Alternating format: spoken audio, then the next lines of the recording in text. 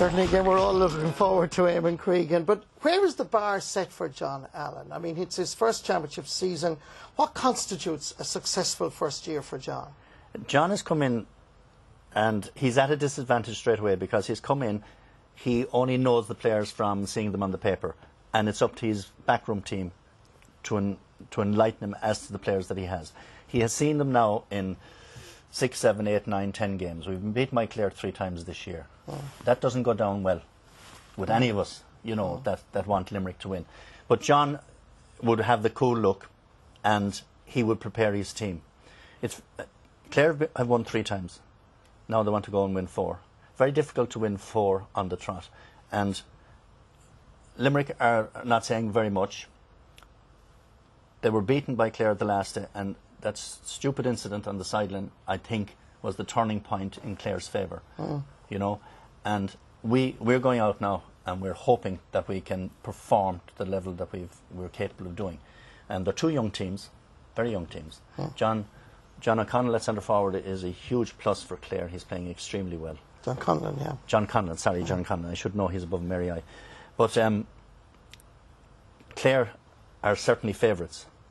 But going into Thurles and Limerick going into Thurles hoping to win, I think Limerick have a very good chance, but Clare would certainly be favourites for the match. Ryan, I'm sure you have the bruises from last Saturday night in Cusack Park in Ennis, but how good are Clare? I think they're very organised. They're very fit, no one can question that, but they're very organised. They have a game plan, they stick to it at times, and I think we kind of focused on it, but they try and overplay the ball out of defence. But they have their game plan, they stick to it, and they're very good at it. And I suppose it's up to Limerick when they are breaking it out, when Clare are breaking out defence with the hand passing, short strike passing.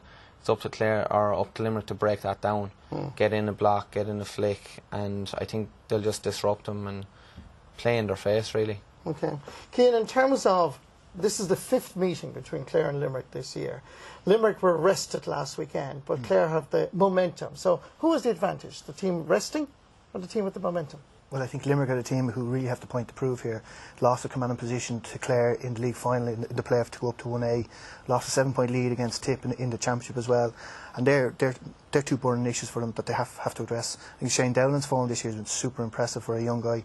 I think his partnership with Declan Hannon is really exciting for Limerick people. Clare have momentum from last week, but if you saw the scenes of jubilation as you did after the win over Dublin, you would worry about the ability of Davy to get them back down. I think John Allen is like a professor as opposed to Davy, who's more like Tasmanian devil. So it's a complete contrast there.